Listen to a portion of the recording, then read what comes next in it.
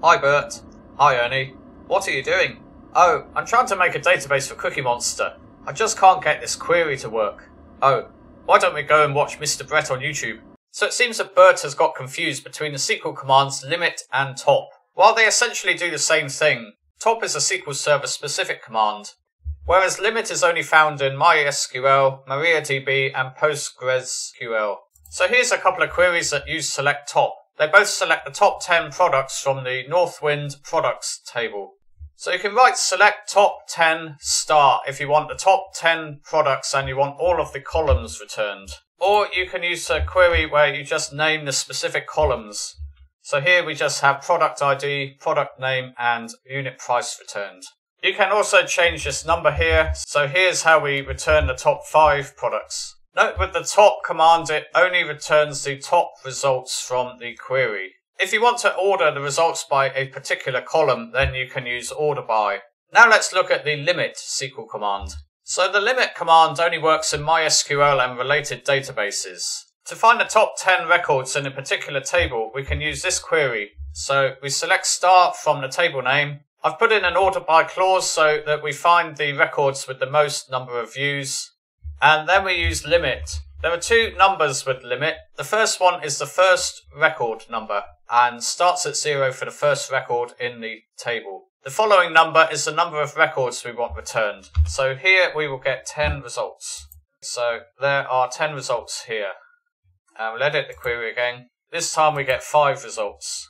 The great thing about top and limit is that really useful if you're working with very large databases. So in SQL Server, Microsoft actually encourages us to use select top. If you right click on a table name, then you can see that we can select the top 1000 rows, or we can edit the top 200 rows. This reduces load on this server and increases the performance. This is really useful, particularly if we're using a remote database.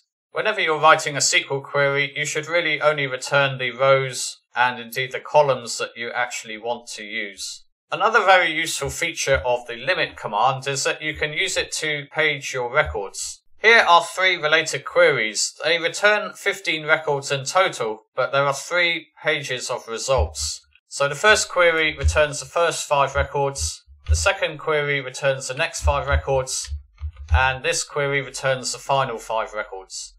So as such, you can use limit to page your records. This is really useful if you're writing a search facility or you're making a product catalog. This is of course very similar to how Google works, and they also page their results. So if SQL Server lacks a limit command, how do we do paging of results in SQL Server? So here's a database from my Finder Channel website. How could we page these results? We can page the results by using the offset command.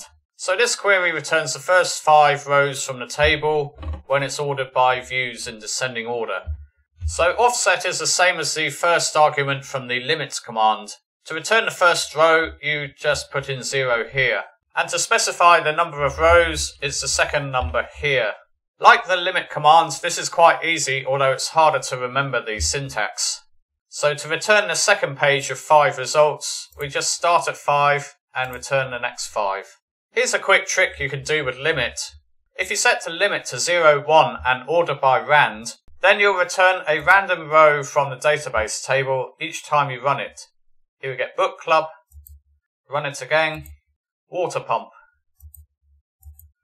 and sports news. So use this if you want a random row from a MySQL database. We can do a very similar thing in SQL Server using top. Here are a couple of queries for returning a random row from a SQL Server database table. Just check that this one works. So every time I run it, we get a random niche. This one does the same. So this one is less random, but it's said to be a lot faster. So if you have very large amount of data and you want a random row, then use this one. This one is truly random. However, using it is quite resource intensive, especially on a table with a lot of data in it. Hey Bert, you nearly finished building your database? Yeah, why?